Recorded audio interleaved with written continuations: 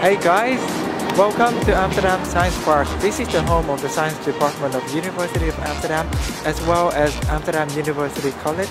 I know that a lot of you guys are probably working so hard now on your admission application to make that study in Holland dream come true. So to help you relieve a bit of that stress, I want to invite you to come with me to visit Amsterdam University College, where together we're gonna learn a lot about the behind-the-scenes stuff that happened to your application package after you submit it.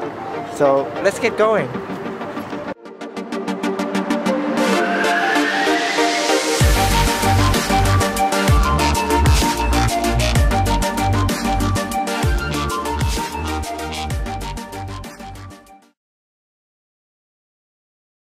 My name is Mariette Willemsen and I am a philosopher by training.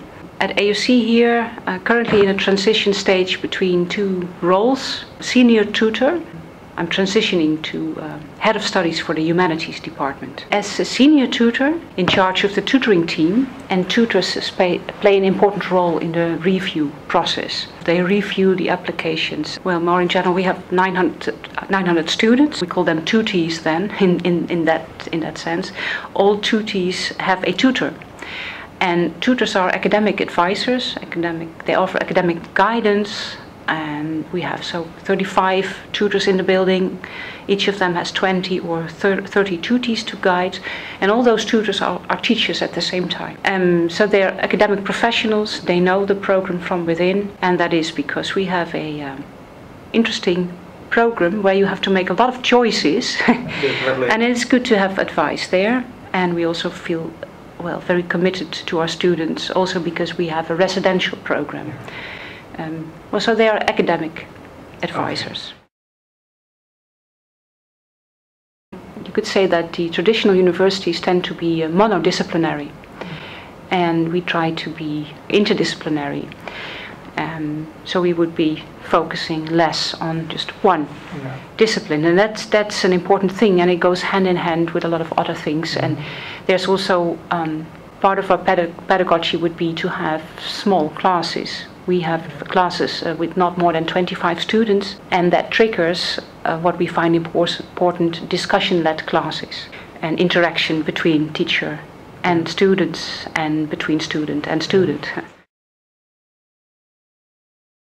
Because we work together with two Amsterdam universities, and we can compare those programs. And I would indeed say sometimes they compare it, and we can see, well, it's more intensive, and it's also the different assessment structure, for example, that adds an extra level of intensity to the program. And the whole assessment structure, we do not just offer one exam near the end of the semester, but we like to have different work forms, different types of assessments throughout the semester. Of course, it depends. It could vary from year to year, but if we look at the last year, and we start with 1,100 and we end up with around 300 students, third or fourth of the application. At some point, of course, students let us know that they would be interested in the program. They would have to make an account, and that's sort of step one. And then they are invited to send in their application. And already at that point, some students in the end do not do this, or do not complete it. That's a sort of first self-selection, because then they say, oh, that's too difficult. Oh, in the end, my grades are not good enough, or I never got this letter of recommendation, or that's sort of part of the selection. In a way, it's a sort of self-assessment there, or self-selection. And first check, as you can imagine, is an administrative check, of course, to see, well, is this diploma valid?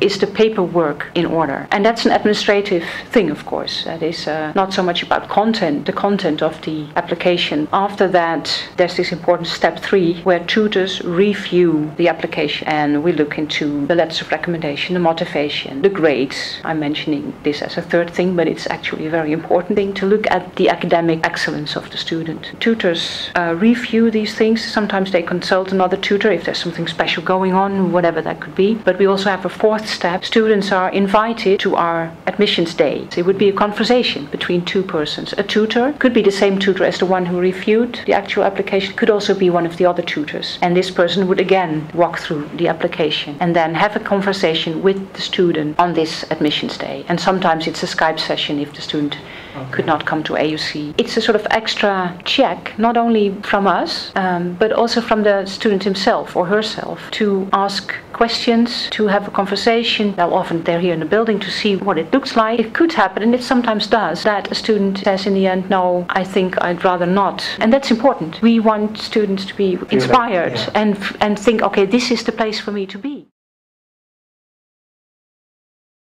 How much time does a tutor spend on reading my application? And also that differs from student to student, and also from tutor to tutor. Some tutors are very experienced, and they can, I guess you know that when you're good at something, you can recognize exactly what's going on, and you go through it. Well, it would be difficult to say exactly how many minutes, or 15 or 20 or so, but it could change, because sometimes you would really say, hey, that's interesting, this letter of recommendation, because it gives a different type of information, and you would ponder and reflect and walk into that. Another would just walk through it and read it and say, okay, I can see what's going on here. The diploma is right, grades are fine, the English is good, the math requirements are, there's no problem here, and then you take notes, and that's it. Next review session where a different tutor could or would be involved, and there are meetings among tutors where they sometimes would discuss a certain application, or say, oh, this is you're an expert in this field, maybe you could also walk through it.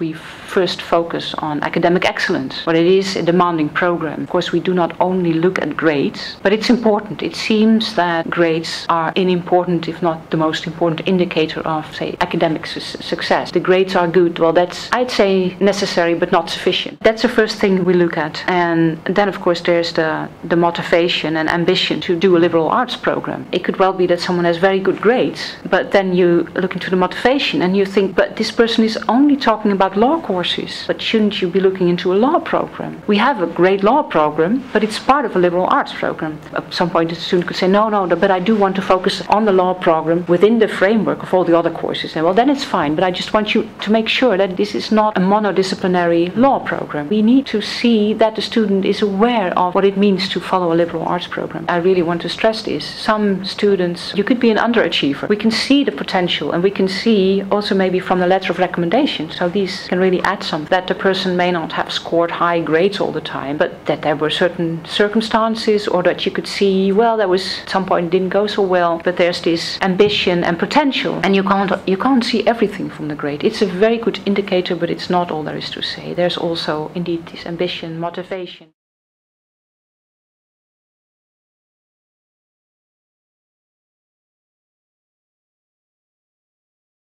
Important to make a correction here, because it's not the AUC committee who is saying we do not recognize this program. That's sort of national rules, and that's from the government, and it's from UvA. This is not just that's the Amsterdam University, but falling under the government. So that this is not just that we think, well, we do not recognize this program. We have to live by those rules. Sometimes, indeed, we cannot allow a student to the program because the diploma is just not equal to VWO, the high school diploma. We would require, not as AUC, but as an academic institution. So then there's not much we can do. We have to live by those rules. We cannot bend the rules.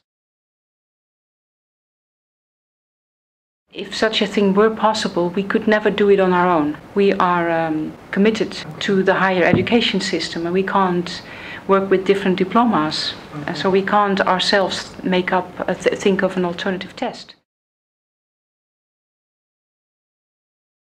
It's always important to prepare, to look into the documents, and you would have to make sure that you know what you're applying for, and then just be fair about your own potential and about your own ambitions, and then sit down, spell it out.